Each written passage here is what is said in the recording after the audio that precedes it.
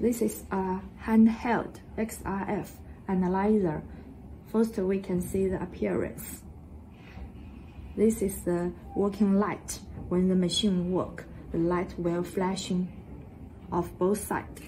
And this is the test window with a foil cover the test window to protect the detector and the X-ray tube. When you meet the foil broken, please do the replacement with the foil. You can loosen those two screws to do the foil replacement. Okay, now we turn on the machine. Push the power and wait for a while until the machine turns on. Okay, let's wait.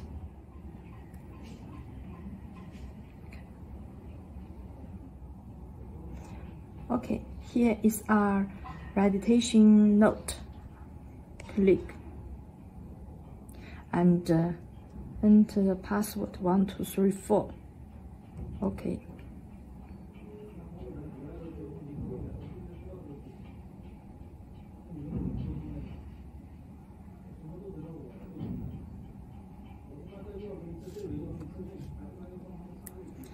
Okay, this surface we can see different functions. Analyze, mode, data, setting. First, we see the setting here. We can see the specification here, mode, series number, and some information. And check. This function is for machine self-check. We put the test window to our sample, then click OK to start the machine self-check, and the machine will show you self-test successfully after the self-check done. Okay, we can see here. Then we back, then we can do the analyze.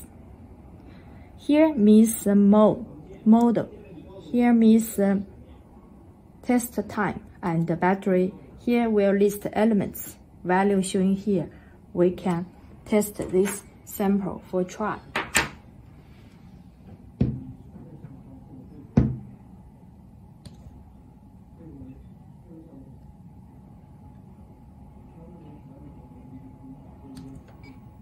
Okay, the result come quickly, and we can see elements, value, error, specification, range showing here. And for the data, we can see history data here. We can do the export, PDF or Excel. Also, we can check the history directly and change.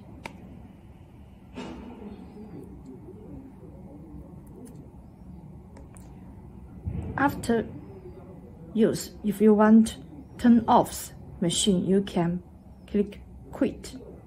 Okay, the machine turn off. Okay.